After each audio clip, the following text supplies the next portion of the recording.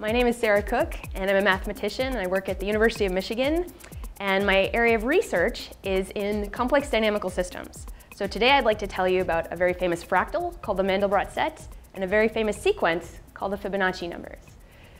Fibonacci, right over here, an Italian mathematician from the 12th century, was the first to write down the Fibonacci sequence. So how is the Fibonacci sequence defined? We start with two numbers. F sub 0, the very first entry of the Fibonacci numbers, is a 1. We start with another number, F1, which is also a 1. And we generate the next number in the sequence by adding the two previous ones together. So the next number, F sub 2, will be the sum 1 plus 1, or 2. In general, here's the formula for the nth Fibonacci number. It's just the sum of the previous two in the list. So if you follow this recipe, starting with 1 and 1, you get a 2, and then 2 plus 1 is 3. 3 plus 2 is 5. 5 plus 3 is 8. You generate this infinite sequence of numbers. When you have the Fibonacci numbers, you can write down a geometric object that's associated to something called a Fibonacci spiral. So for each one of these numbers in the Fibonacci sequence, I want to place a square in this picture in the following way. So we take the first Fibonacci number, which is a 1, and I'm going to draw a square right here of side length 1. And then on top of that little square, I'm going to take the next Fibonacci number, which is also a 1, and draw a square of side length 1 stacked right on top of it. Then I'm going to take the next Fibonacci number, which is 2, and draw a square of side length 2, so that the side of this square, which is 2, touches the side of this square, which is 1, and the side of this square, which is 1. So now, in fact, I can generate the Fibonacci sequence from just this picture instead of looking at the numbers here on the bottom.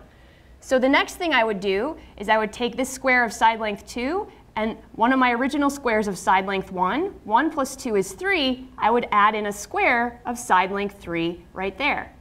Then over here I want to place a square. How big should that square be?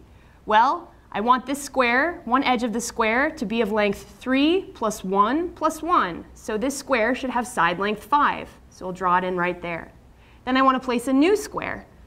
What side length should that square have? Well, it should be 5 plus 1 plus 2. So that square should have side length 8. And so on. And you continue in this geometric way by tiling the plane with squares. And the side lengths of the squares will give you the Fibonacci sequence.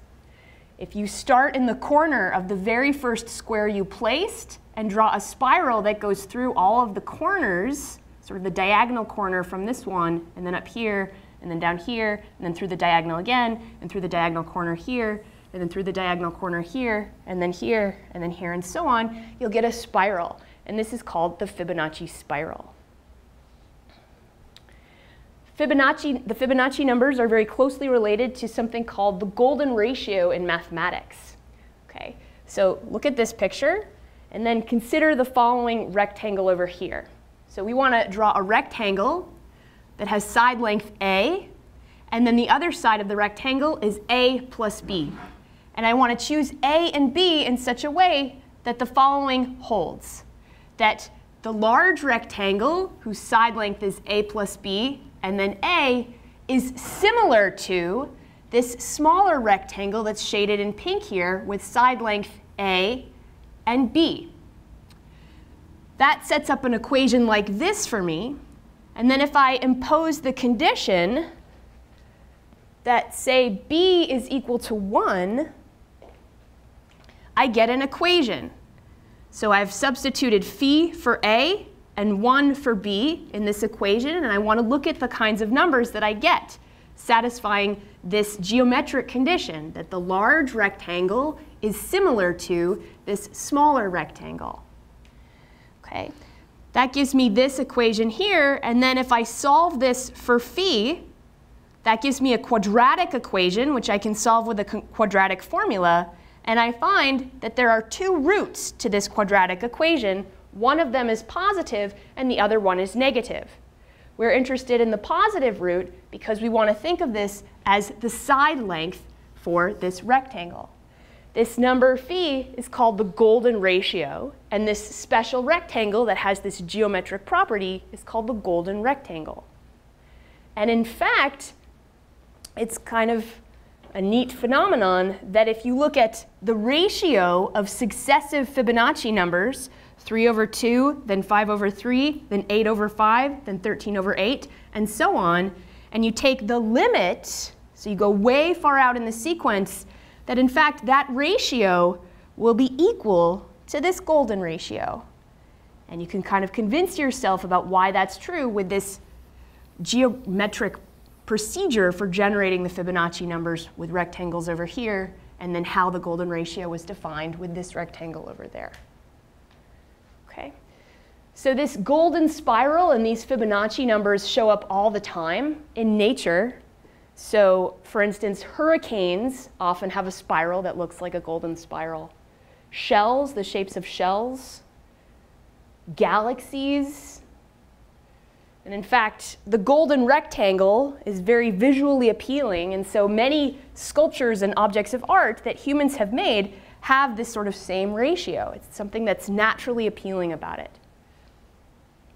The Mona Lisa is secretly inside of a golden rectangle. Even the human ear, you can find these ratios in the human ear, and in pineapples and flowers, trees. So the Fibonacci numbers are sort of everywhere. And in fact, they're also in fractals. So I want to tell you how to find the Fibonacci sequence and, in fact, the golden ratio in this picture. This is the Mandelbrot set. It's a very famous fractal. So before we find the Fibonacci numbers in there, I want to first tell you what it is. This is an object that arises in dynamical systems. Let me tell you exactly how. So what we're going to do is think of a polynomial, like, for instance, f of z equals z squared, where z I want to think of as a complex variable. So I want to think of this polynomial as taking a complex number z and returning z squared. Because the domain and range are the same for this function, I can plug the number z into the function once, get z squared back, and then take that output and then plug it back into the function again. So this generates a sequence of numbers. For instance, if the point, which I'll label z naught here, is 0, if I plug that into the function once, I get 0 squared, which is just 0. If I take that output and plug it into the function again, I get 0 squared, which is just 0. So this generates a sequence. The sequence is a little boring in this case, but it's just a sequence of zeros. The point 0 is left fixed or unchanged by this function. It's called a fixed point. I can change the initial point where I start. So now I can start at the point 1 and see what happens to it when I plug it into this polynomial many, many times. So we take 1, we plug it into the function z squared, we get 1 squared back. We take 1 squared, which is just 1, plug it into the function, we get 1 squared back. So again, this is kind of a boring sequence. It's just a sequence of 1s. 1 is also a fixed point of this function. But things can get a little more interesting if you pick some other numbers. So since we're working with the complex numbers, I'll pick the number I. If you take I and plug it into this function, you get I squared, or minus 1 back. Okay, then you take minus 1, you square it, you get 1 back. Okay, so if you start with this initial point, you will eventually get a sequence with all 1s here. I is not a fixed point, but I squared and then squared again will land you on the number 1, which is a fixed point. So after just 2 steps, this sequence is constant and boring again. What if we take 2? We square it, we get 4. We square that, we get 16. We square that, we get 256. Then we get a big number, then we get a bigger number, then we get an even bigger number. So if you start with 2 and you do this procedure of taking the output and then feeding it back into the function, you'll get a sequence of numbers. But this time, this sequence will get bigger and bigger and bigger and shoot off to infinity. Okay? So what we want to do is understand the behavior of this function, how the behavior of these sequences changes depending on the initial starting guess that you have. We can already see some different behaviors in this list. Okay, so one thing we might want to do is take a copy of the complex plane right here and color it according to the behavior of those sequences. For instance, I might take the point 0, which is in the center of this picture. I know what happens if I take 0 as my z0 and feed 0 into this function over and over again. I get that sequence that was just zeros. So I want a recipe for coloring this picture. And perhaps a good recipe is color a point in the plane black if the associated sequence does not shoot off to infinity. So if we use that recipe, then we get this picture. This is the closed unit disk. 0 is here, and it's colored black because the associated sequence was just 0, 0, 0, 0, 0. It did not shoot off to infinity. The point 1 is right here. It is also colored black because the associated sequence did not shoot off to infinity. The point 2 is probably over here. That is not colored black because the associated sequence did shoot off to infinity. So now we can look at a new example. Instead of z squared, we can look at z squared minus 1. And we can do the same thing. Color a point black if and only if the associated sequence that you get does not shoot off to infinity. Now, this is a little bit harder to understand. We could start making a list like we did before. What happens if you start at 0? What happens if you start at 1? What happens if you start at I? What happens if you start at 2? And write down these sequences and use them to figure out what different colors we should use to color those points in. So if you do this recipe, you'll get this fractal. So you get this beautiful picture. 0 is here in the center, minus 1 is here, 1 is here. And again, a point is colored black if and only if, when you start at that point as your initial guess, the associated sequence does not shoot off to infinity. Just a remark, these pictures were drawn with a program called Fractal Stream, which you can find online if you Google that word. It's free, but I think only runs on Macs. OK, so here are different kinds of pictures that you get when you change the function that you start looking at. So for every single different quadratic polynomial, every single new polynomial that I could put up here, I'll get an associated picture. It'll have some black points and some purple points. And again, the black points are precisely those points, so that if you started there and fed that complex number into your function, took the output, fed it into the function, took that output, fed it into the function, that sequence that you get would be bounded, would not go off to infinity. You get very, very different shapes. And we might ask, well, how do we understand the different shapes that we get according to the different polynomials we have? Here's another example, which might be a little hard to see. So this is for the polynomial z squared minus 2.5.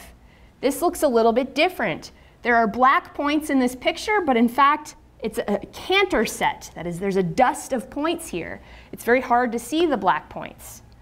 So many, many points are colored purple, which means if you start at any of those purple points, the associated sequence that you get will shoot off to infinity. So this black set here has many, many different pieces. It looks different from this set here, which appears to just be in one piece. Similarly, this set that we saw looks like it's just in one piece. And then we have our first example, the disk, which is just in one piece. So already the different kinds, the number of pieces that this set is in might be a little mysterious. We might ask, well, when is it connected? When is there just one piece? And when is it not? That's a question we might ask. For which polynomials z squared plus some complex number, is this a connected set? And when is it not? OK, so here's a gallery of the shapes that we've seen so far. We looked at this example, this one, and this one. This shape is just the flip of this shape. It's just the complex conjugate of it. OK, so all of these black sets, they have a name. The name of these sets, these are called filled Julia sets for the polynomials. Okay, and remember, each polynomial gives you a different picture. OK, so all the polynomials we were looking at were of the form z squared plus c, where c is some complex number. We want to think of c as something called a parameter. So now we have a copy of the complex plane here that we would like to color according to the shape of the filled Julia set, or the black set, for the polynomial z squared plus c.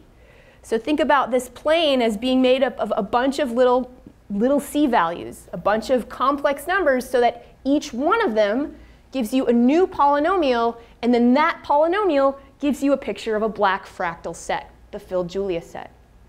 And we want to color this copy of the plane that contains these parameters c, we want to color it according to the shape, or according to how the shape of that black fractal set changes. Okay. So we're going to color a point black if and only if the associated filled Julia set is in one piece, is connected. When we do that, we get this picture. This is the Mandelbrot set. Okay. And let me just show you a little bit about the Mandelbrot set. So unfortunately, this little box on the right is very small. As I move around in the Mandelbrot set, you'll see the filled Julia sets. So this is a c value that I've got. I look at the polynomial z squared plus c, and I plot the filled Julia set over here in this box. So you can see how that shape changes according to how you move around here. So if it's in the Mandelbrot set, if the cursor's in the Mandelbrot set, the filled Julia set, which is on the right over there, is connected. And as soon as you leave the Mandelbrot set, the filled Julia set disconnects. Okay. So in fact, if I take a parameter like this one, I get this as my filled Julia set. And then I can look and see what happens here as we iterate. So now I have the filled Julia set, and I take a point that's in the black as my initial starting guess. And this output is what I get when I take this point and plug it into z squared plus c for this particular value of c that's giving me this picture. And for this example, it looks like there's a cycle of period 3 associated to this picture. We can go back and do that again. We can try this parameter here. We get a different shape. There's a cycle of period 2 associated to this parameter. So in fact, every single bulb that grows off of this heart-shaped region has an integer associated to it. This one has the integer 1, 2, 3, 4, 5 associated to it. So there are those integers here. And in fact, if you look at this one and this one, between these two bulbs, there's a next largest one in size. The integer associated to this bulb is 3. The integer associated to this bulb is 2. Take 3 plus 2, you get 5, which turns out to be the integer associated to this bulb. 5 plus 3, you'll get the integer associated to the next largest one between them. 5 plus 3 is 8. That's the integer associated to this bulb. 8 plus 5 is 13. You'll get the integer associated to this bulb. So the Fibonacci numbers, the Fibonacci sequence, is hiding in the Mandelbrot set. And in fact, the golden ratio is also. Because there's a way to not only associate an integer to every bulb, but in fact a fraction, a rational number, that comes from the shape of the filled Julia set. So this bulb has shape 1/3 associated to it. This bulb has shape 1/2. If you just decide to add fractions straight across the top and straight across the bottom, you'll get 1 plus 1 on top, which is 2, 3 plus 2 on the bottom, which is 5.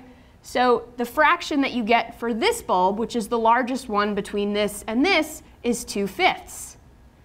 The fraction that you get for the next largest bulb, that's between here and here, is 2 plus 1 is 3, 5 plus 3 is 8, which is this one. And you can continue, and in fact, these fractions are ratios of successive Fibonacci numbers, which means the golden ratio is hiding in here in the Mandelbrot set somewhere. So right about here is where it is. And what's so special about that complex number, that value of c, in the Mandelbrot set? Well, there's something called the golden Ziegel disk. You get a very exotic shape for your filled Julia set. Remember, this is the filled Julia set for z squared plus c, where c corresponded to that golden ratio point on the boundary of the Mandelbrot set. And this is an exotic object, and I'll show you how exotic here. So here's a picture that the computer is drawing in real time, and you can see that it has sort of this area where the sequence associated to starting at this point is sort of just wrapping around. It looks like a rotation that has to do with the geometry of the golden mean. And I'll stop there.